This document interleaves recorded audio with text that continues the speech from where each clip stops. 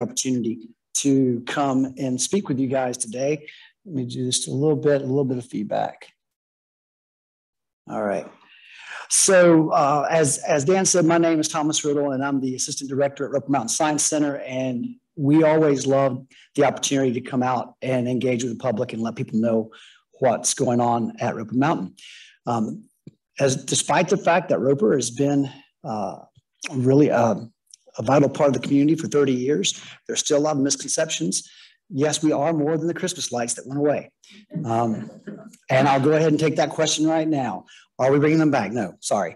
We get that still. It's been 5 years already. And there was a great partnership with the Rotary. We were the host site. And the Rotary decided that it had kind of run its course. And it's allowed us to actually do a lot more with the community than just Christmas lights. And when people get on campus now, they say, wow, you are so much more. I've never seen all these other things. So that's what we're going to talk a little bit about today. So quick survey. Raise your hand if you have ever been to Roper Mountain. Fantastic. Raise your hand if you've been to Roper Mountain in the last 5 years. Great. Because in the last 5 years, we have done a tremendous amount of work on our little mountain. And, we have, as we like to say, we have big things going on the little mountain. Some of us affectionately call it the hill because it's not much of a mountain, but it's a mountain to us. That's very dear to our heart. We had the presentation working. Let's see if it timed out, guys. We just tested that. Sorry about this.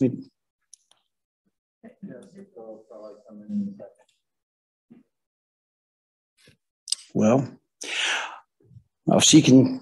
Hold on, I'll be right there. Thank you. Hello. Wow. Here's the thing. I was a classroom teacher for a long time.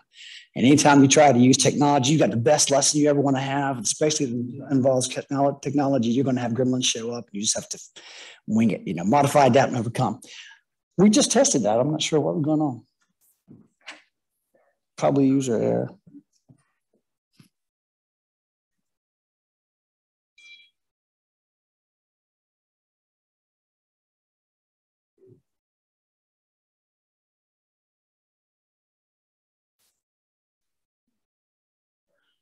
Still not getting anything.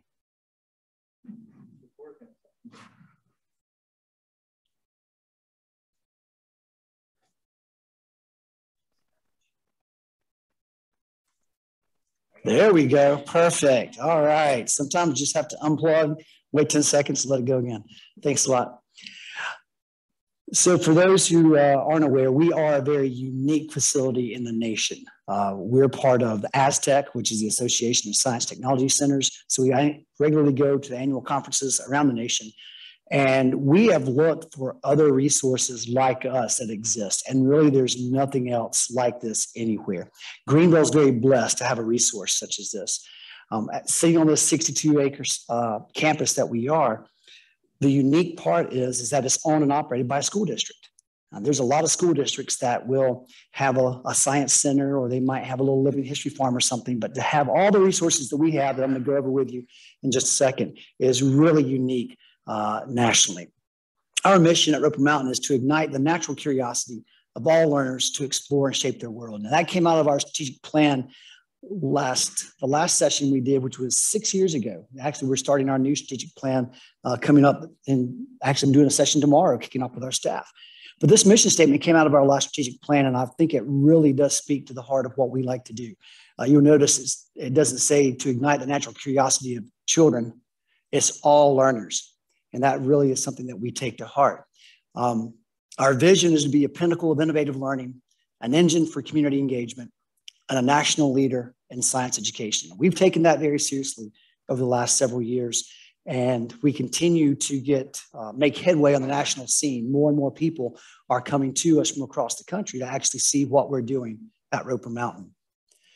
Now, most of you said you know about Roper Mountain, but did you know, raise your hand if you knew it actually started as a failed state park? Was anybody there? I would love to talk, and we're looking for pictures. We're always trying to find people that were. The Piedmont Exposition Center was part of the Tricentennial of South Carolina. There were 3 state parks that were opened in 1970 to celebrate our Tricentennial. There was Charlestown Park, or Charlestown Landing, which still exists. The Midlands Park still exists in Columbia. And then in the upstate, we had the Piedmont Exposition Park. Now, Buckminster Fuller, I'm not sure if you guys are familiar with Bucky Fuller and his work, but he pioneered the use of the geodesic sphere, or triangles in construction. And Fuller was really one of the preeminent architects at the time in the world. And so we were actually able to we being the state park system, South Carolina was able to get Bucky to do the master plans for these 3 state parks, which was fantastic. And so the idea was, in Charlestown Landing would represent the first 100 years of South Carolina's history. The Midlands Park would be kind of like the next 100 years up to the present. And then the Piedmont Exposition would be representative of the present to the future. So they wanted a bold, innovative design. So Fuller had just come off the 1968 World's Fair in Montreal and had created, I don't know if anyone's been to Montreal and seen this geodesic sphere that still exists. It looks very much similar to Spaceship Earth at Epcot. So that's what he planned. On top of our little mountain, we were going to have this massive sphere with a 5-story museum inside of it. And the State Park Service said, well, you've already done that. We want something different. So he came up with something he called the Tetron, which was a cube. He'd never done it before. And it was going to look like a cube that was coming up out of the ground, shoved on a point out of this mountain. Long story short, about 3/4 of the way to completion on a very tight deadline. They had a July 4th, 1970 opening date.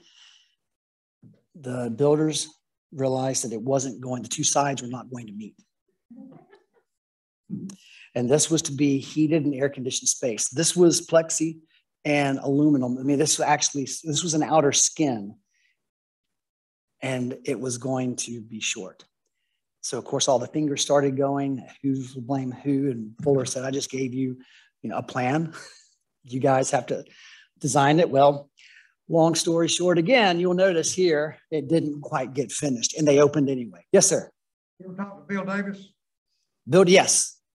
Yes, Bill, we've gotten information. Very interesting story about that. Yes, absolutely. Bill has given us some information about that. So, yeah, it's a fascinating story how all that panned out. But I'm kind of going down the rabbit hole now. This is cool. The night before, there was a massive thunderstorm and the top floor flooded. They spent all night trying to clean up the mess. And now, guys, this wasn't your typical museum installation. There were tracks that moved exhibitry from the ceiling as it went throughout the different floors. There was a full facade of Fort Hill Plantation, Calhoun's home over at Clemson, that told the history of the upstate. So you kind of you walk into the end of the building there, and you saw the history. Really cool exhibits. Only a few pictures still exist we've been able to find. We've done research at the State Archives, and you find tons of information, lots of pictures from the other 2 parks from this. It's virtually nothing on our park, and it makes us wonder why. Well, after the kickoff and the celebration, the State Park Service asked if they could have money to fix the structure, and a new governor, Governor West, and the state legislature said, Tricentennial celebration's over. You had your chance, no more money. So they had no money to fix it. And so what happened is that they looked for a buyer, and the Greenville Zoo turned them down. Can you imagine that? Of course, you know that in 1970, there was nothing out there. A few years later, 1974, this entire campus was sold to the school district of Greenville County for $5, with the promise that the assurance that it would only be used for educational purposes in perpetuity.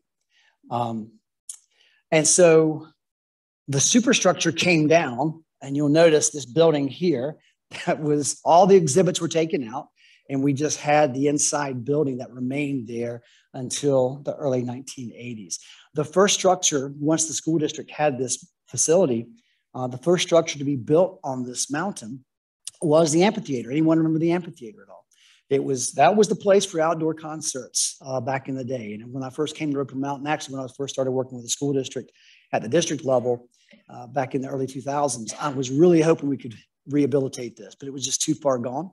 And it was really part of kind of mission drift as well. It really had nothing to do with what we were doing at the time with the center. I'll come back to that story with that footprint of the amphitheater. But in 1982, Harrison Hall of Science, what is now Harrison Hall, originally opened as a hort building. So if you were going to study horticulture anywhere in the school district, you came to Roper Mountain to the horticulture building. The next year in 83, many of you may know Minor Shaw. Minor was served as the first president of the newly created Roper Mountain Science Center Association, which has been an invaluable partner for us over all these years. Their purpose was to fundraise for buildings and raise money for staff, et cetera, for the newly opened Roper Mountain Science Center. In 1985, Roper Mountain was officially opened with the Living History Farm. I don't know if you remember, some of you may remember that was all we had for a while. Darrell Harrison was our first director, and Darrell Harrison was our first director, and we stand on the shoulder of giants. I was going to say that whether you're going to be here or not. Darrell, Michael Weeks is the director currently. We scratch our heads sometimes. We do presentations like this to see how much was done in such a short amount of time, directed under the leadership of Darrell. So when we first opened in 85, that kicked off a flurry of construction projects. In 87, the Daniel Observatory opened up with our massive 23-inch refractor telescope. And I always have to say that in honor of Greg Cornwell, because Greg used to always talk about this massive 23-inch telescope. And I was like, Greg, there's something that doesn't match up there, massive and 23 inches. But we're talking about the size of the lens. And it was built for Princeton originally in 1882. And of course, we've housed it here at Roper Mountain since 1987. Strom Thurmond played a very valuable role in helping us get that. And there's a whole good story about that. We actually had that. Strom was able to get that telescope donated to us. All we had to pay is $10,000 to transport it from where it was stored. The U.S. Navy got it from Princeton in the early 60s and just mothballed it.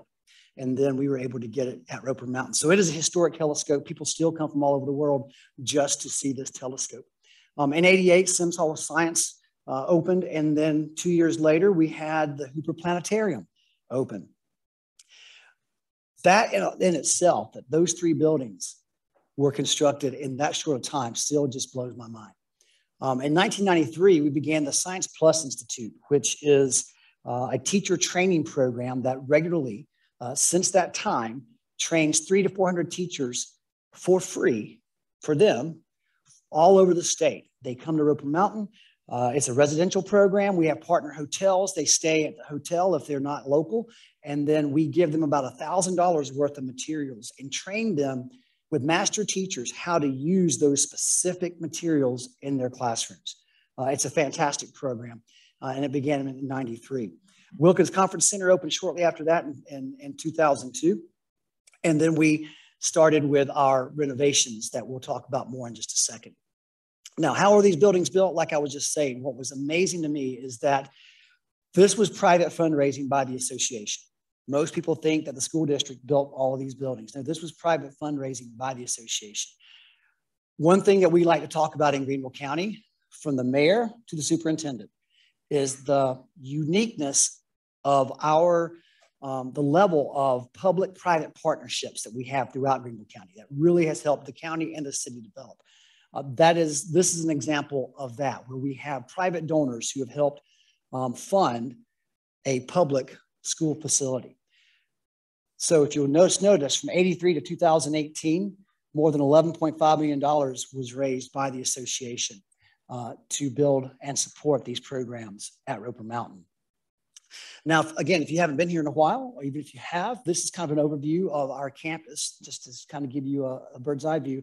And the reason I mention this is because when people come, the last several years, it's been fantastic. When people have come, we're getting this comment a lot. They say, we feel like we are at Disney World, that this is the educational Disney World. And we take that as a compliment, because actually Michael and I were able to go to Disney a few years ago and meet with some Imagineers, talk about some of the things that they do with switching spaces quickly as far as theming goes, and inspired some of the work that we're doing with the dinosaur trail in our new building. But seriously, we get called the educational Disney World, and really, we started thinking about it, we're like, well, the top of the mountain with the planetarium, the observatory is kind of like Tomorrowland. Harrison Hall of Science and our natural science building, our new environmental science building is kind of like Adventureland, and then we have the farm, which is Frontierland.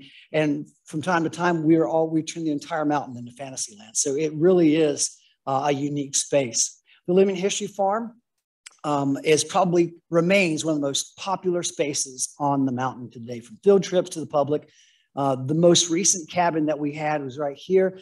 That was added in 2012. It was the Williams Earl cabin. We are the only project that the History Channel has funded in South Carolina as part of the Save Our History program. And we always like to say, take that, Charleston, because Charleston, we always hear about everything with Charleston. I'm like, but I'm like, we were the only one that received a grant for that. And we were very proud of that. That cabin was the last known standing slave cabin in Greenville County. Is going to get pushed over due to some development going on Grove Road. This literally was downtown. And we were blessed to be able to discover the stories of the last family of slaves that lived there and followed their story into emancipation and how successful they became. And as well as we're able to tell the greater story of the African-American experience during that time in Greenville County. Sims Hall of Science is where we teach a lot of our physics, our chemistry, robotics, technology. We have our nice big hall in here where we do our auditorium, where we do a lot of our stage shows. The Hooper Planetarium. Oh, by the way, and that building was also renovated in 2012. We blew out walls and built all new classrooms. And the Hooper Planetarium was renovated in 2016. We updated that with a new 4K projection system, cove lighting, surround sound. I mean, it is really one of the best planetariums in the Southeast now. We happen to be the largest planetarium theater in South Carolina. The Daniel Observatory, as I mentioned, was renovated over 2 years. Really, while we were shut down to the public for COVID, we got a lot of work done with some of these projects, and this was one of them. If you've ever seen the telescope before, we used to have to code to move it. Now it's literally a computer where it's point and click. So I have an image of the universe. I can just point a mouse and click it, and the telescope will go right there. And then, of course, Harrison Hall of Natural Science was renovated in 2018 with a great facelift. We updated our marine lab. If you do not know, we have marine labs where kids can come pet sharks, touch stingrays, pick up horseshoe crabs and starfish. Now, keep in mind that just under half of our student population that comes to Roper Mountain is on the poverty index. So we're providing experiences for kids that would not have these experiences otherwise. And then it takes us to the new building, the Environmental Science and Sustainability Building. We're very proud of this because, again, this is kind of a culmination of everything that was done before we came. This building is where the amphitheater was. So if you remember the amphitheater, I told you it was it was beyond really kind of repair. And so we wanted to minimize the footprint. It's not very sustainable if you go in and clear cut a lot of trees to build a new building, right? So we were able to pretty much remove that amphitheater and build this building. It was designed to go right in this footprint. We were able that way to minimize the loss of our chestnut oaks, which are very unique. Chestnut oaks are really found only two places in stands in Greenville County. It's Roper Mountain and Paris Mountain has them as well. And I love that. I was just thinking today, when they turn, they're so beautiful. They're just beautiful trees in general. We did lose 3 large chestnut oaks, unfortunately. But when we did so, we said, well, let's try to find something we can do with them. Part of the sustainability story. So when you come to Roper Mountain, I'm not going to say if, but when you come into this building, notice the staircase that goes from upstairs to downstairs has these beautiful wood treads. And that flooring is from those chestnut oaks. So we were able to reuse some of the wood for that. And we have the rest in storage. Nature Exchange is a wonderfully popular program that we've just started in this new building. This is a program that comes out of Science North Museum in Toronto. They started it about 25 years ago. And I love this because kids can bring, let's say they go to the beach, they find a seashell. You bring your seashell in and you trade it for points. And then with those points, you can get things that we have, like fossilized shark teeth or polished dinosaur bone, or a myriad of other things that we have, natural things that they can take. Or I love this component too. They can save their points, talks about investment, and they can save their points to save up for larger things like a complete shark's jaw with all the teeth, like 25,000 points. So it's a great way to get kids interested. And here's the thing. You might bring the shell in. It might just be a little scallop, or lettered olive. And then you say, wow, if you can tell me what this is, and we have some books over there and some people to help you, you come back. Now, this is worth 100 points, but if you tell me, I'll give you 300 more points, and they're like, oh, and the points don't matter. It's the excitement. And you're like, see, some people are like, well, that's encouraging them to take things out of nature. If they want to, they can also take pictures. They can draw pictures. They can write poems. We've had all of those things happen. So this has been wildly successful. We opened it this past summer during our summer adventure, our new 10-week program. And just to give you an example, we now have over 17,000 traders. That's 17,000 individual accounts. The next closest nature exchange is in Georgia, and they've had theirs about 10 years, and they have just under 17,000 in 10 years. We had 17,000 in 10 weeks. It has been wildly popular. Our afternoon explorations program, which we've now opened for the first time at Roper Mountain, we're open to the public in the afternoons from 1:30 to 4:30, Tuesday to Friday. You can come with your kids, you can come alone. And one of the big draws is this, because kids want to come back and trade things. And the things that they bring in, guess what we do with those? Well, we actually have a pine cone graveyard because we get lots of pine cones and acorns, and we call it the pine cone graveyard. We take those out way back to property and kind of rest in peace. Go back to nature. But we get some really cool things to be involved in, and those go into the collection that other people can then trade for. So it's a fantastic project. Some other things that we have in this building for the first time at Roper Mountain, we have permanent exhibitry. So this is really one of the reasons that we can stay open to the public now more so. We have two major exhibits. One is our water story, which tells the story of the importance of protecting our watersheds, and especially the unique nature of Greenville's watersheds and the history of Greenville water and why we have some of what experts say, some of the cleanest water in the United States. And we're proud to say the best tasting water year after year in competitions, blind taste tests.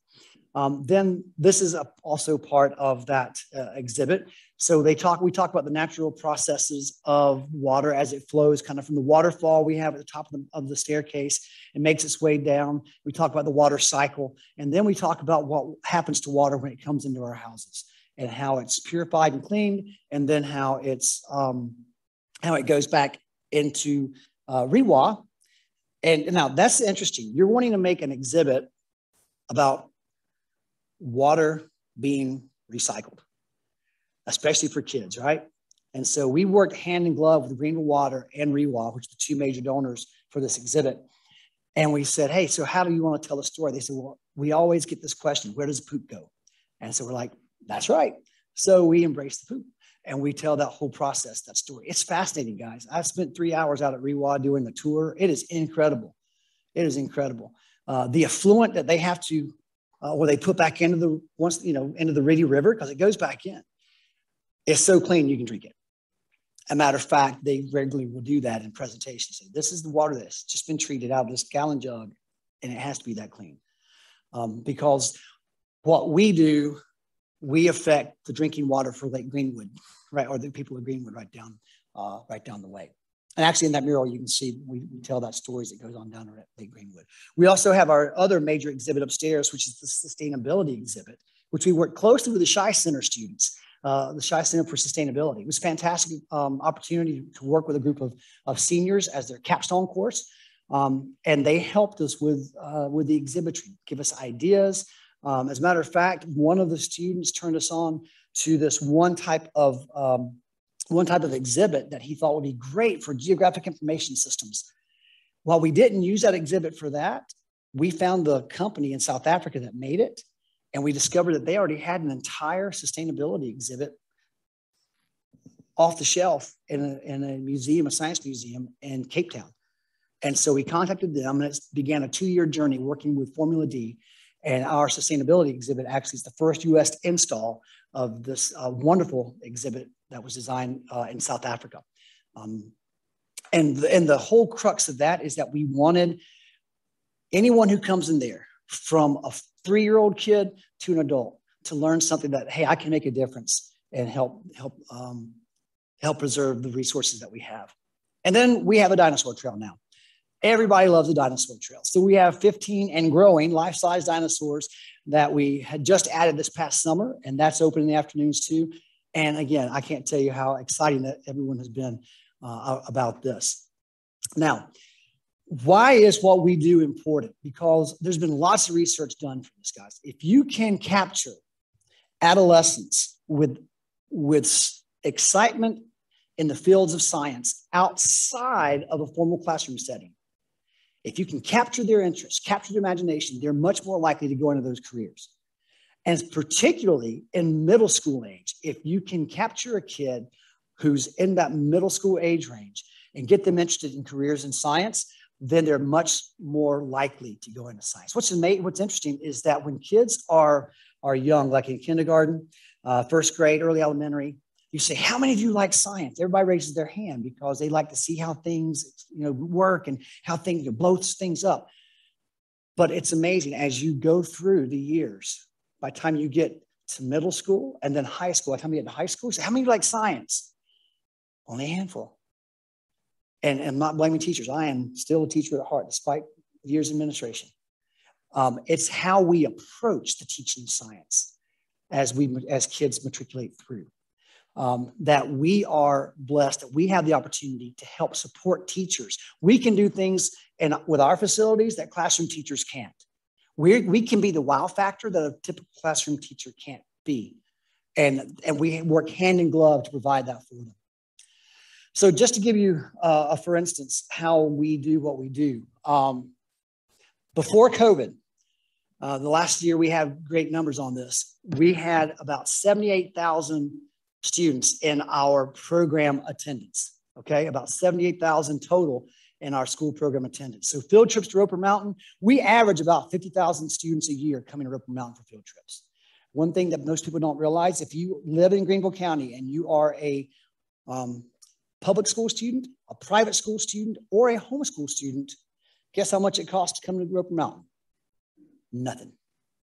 We keep a minimal cost outside of that, about 12. We just raised our, raised our prices from $10 to a whopping $12 for a field trip. And comparatively, when you look at all the other opportunities for field trips around, that's extremely cheap. We want to do that intentionally because we want kids to come. We do not want cost to be a prohibitive factor. As a matter of fact, we actually have been blessed to have scholarships provided by companies like Duke that will allow us to take our Science on Wheels program out to schools if they can't afford to come.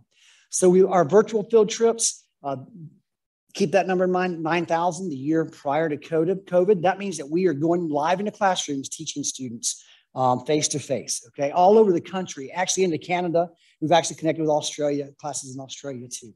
Our outreach program, Science on Wheels, touches about 21,000 students a year. And then we talked about Science Plus for teachers already.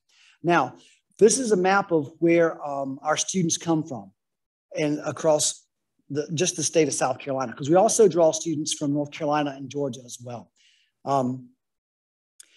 We offer more than 70 hands-on lessons on site, and that's a lot of offerings.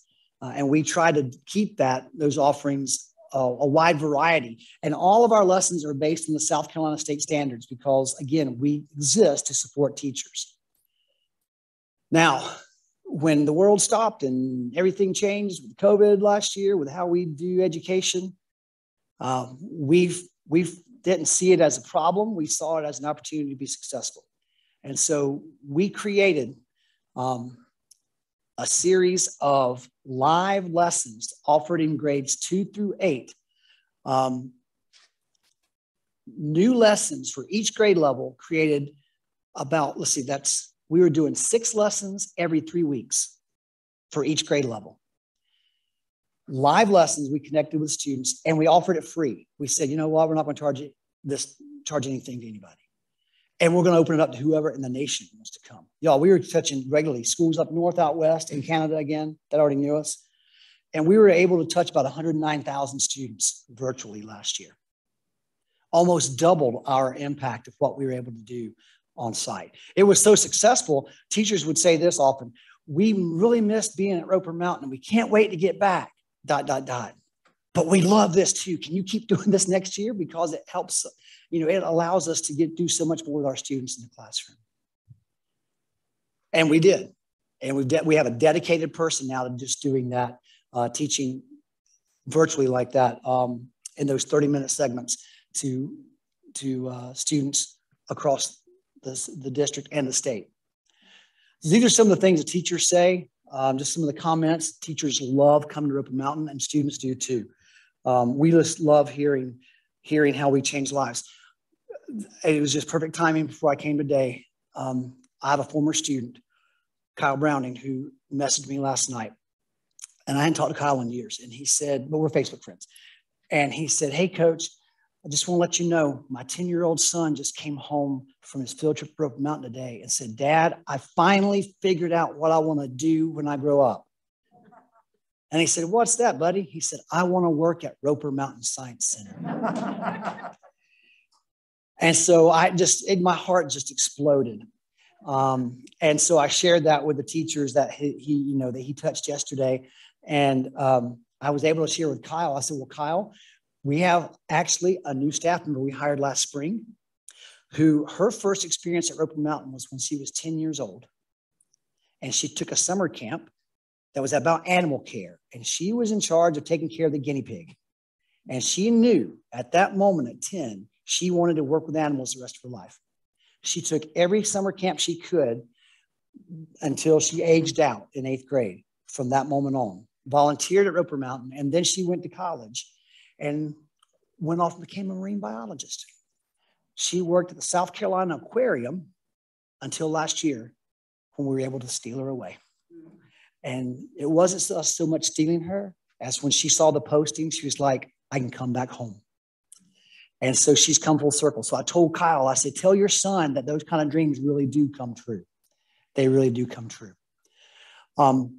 We talked about Science Plus already with our teachers program where we have teachers that we train on site. And just so you'll know too, right before we start to wrap up, I can give you some time for some questions. We do, again, prior to COVID, about almost 50,000 visitors annually with our public events. That's from the old Second Saturday program, to the Butterfly Adventure, laser shows, the Starry Nights, the planetarium, which since we renovated the planetarium, what was that now, 3-4 years ago? We have almost consistently sold out each month. It's a hard ticket to get in Greenville. So we encourage you to come out for that. And again, if you're a member, it's free. And then our summer camps as well have gone gangbusters. Now, a summer adventure that we started last summer, from going back to the strategic plan, one thing that was consistent from the community is that the community wanted more opportunities to come visit Roper. And so we listened to that and we said, so how can we make this happen?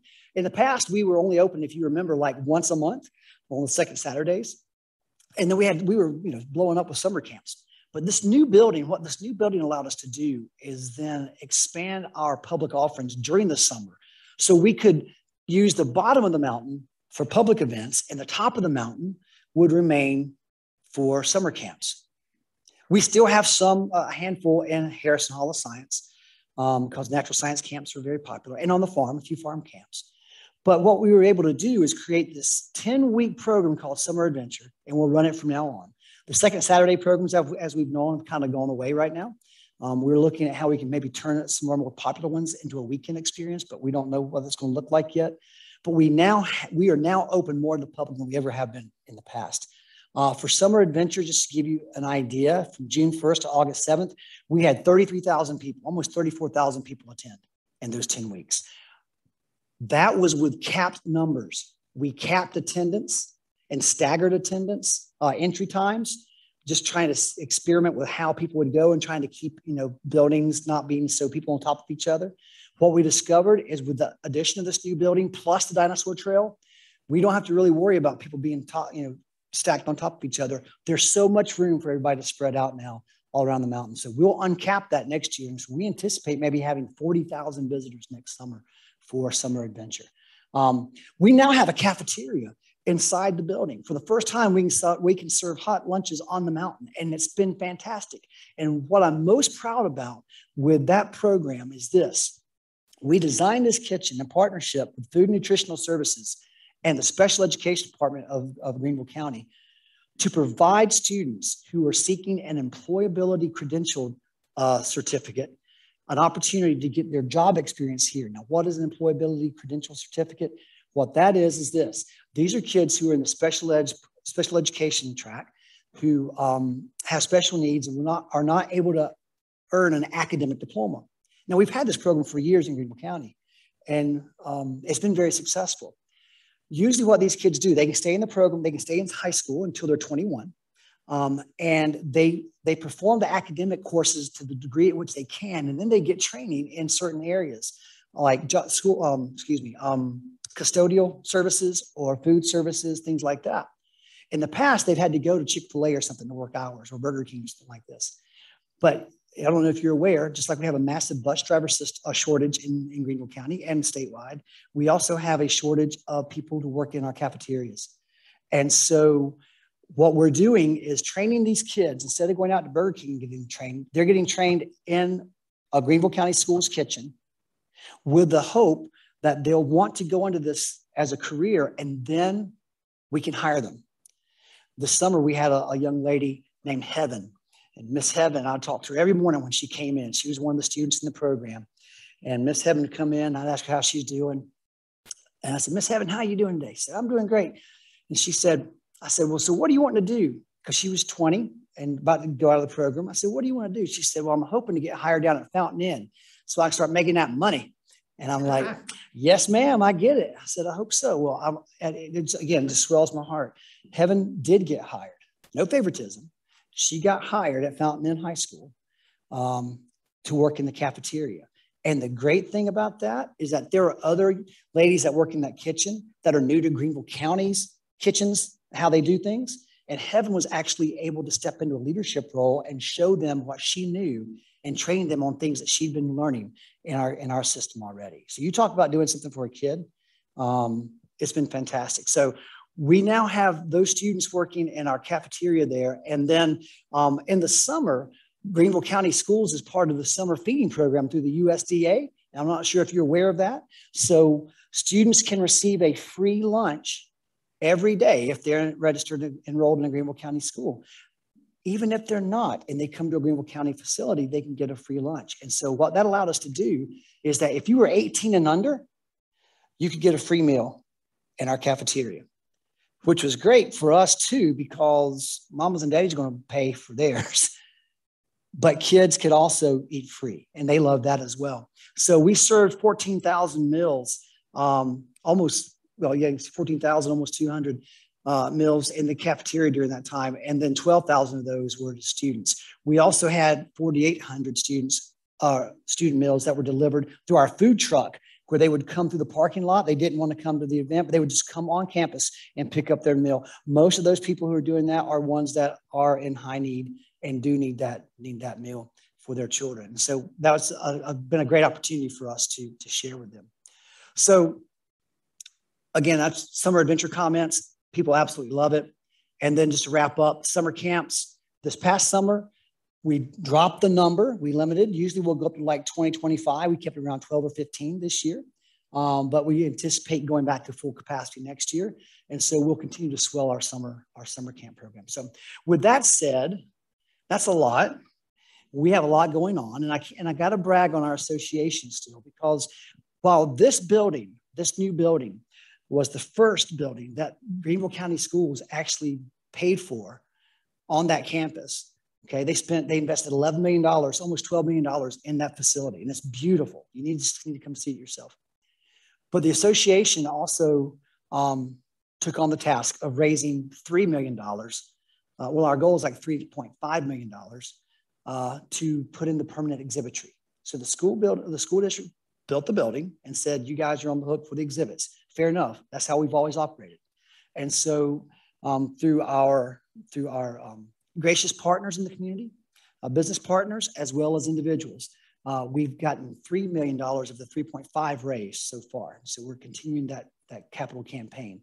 But we've been very blessed with community support. And would love to talk with any of you guys who would love to participate in some way. Matter of fact, what we've seen in the last couple of years, and really this past summer, we've been hitting hard our adult volunteer program. And so we have more adult docents now than we've ever had in our past. And we're always looking for people that can volunteer in the summer. If it's just a day for a few hours, we'll take you. But if you would love to get involved with that, then we'd love to have you. Because it's so much fun to work at this place, and you just see people's faces light up when they're here. So with that, can I answer any questions? Yes, ma'am. A couple questions. Let me get over here Oh. so everyone can hear you. We got people on Zoom, so we. Oh, yeah. Your presentation was excellent. Thank you. I want to know, you had outdoor paths where you could do picnicking and have picnics with the kids and everything. That continues? Do you have that area still, or is that taken up with the new building? Right. So we do have thank you for that. We do have the outdoor path still on the nature trails. But that model has all changed now due to increased safety regulations, as well as our ticketed events and the afternoon explorations. So that is now part of the afternoon explorations program. So you can still access that through getting a ticket for afternoon explorations in the afternoons. But the way it was so open in the past has not been. We haven't been able to continue that. And you still have the Golden Teachers Award where retired Greenville County teachers. Golden Circle, yes. Yeah, yes. we still get in free, or is that still like that? Golden Circle, I would have to check on that. I can give you my card and you can email me that, but I'm not sure, because there was some discussion about Golden Circle, and I think that may still be, but I'll look at that. See. All right. Thank you. Yeah. Any questions on Zoom, Sarah or Jessica? Not hearing. Okay. Any other questions? Looks like you got about 3 in chat. All right. Let's see. Got one. Oh, okay. All right. Let me Well- see if I can. I can't read it. Oh, please share your questions in chat. If there's no other questions, every time I do Lunch and Learn, and we've been doing this for a few years now, we get speakers like Thomas and others, and we realize what a great place Greenville is to live.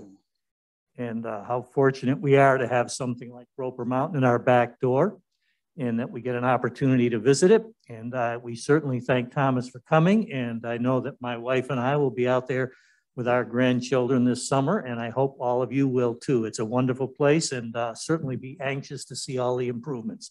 Thank you for speaking to us today. Thank you. Thank you.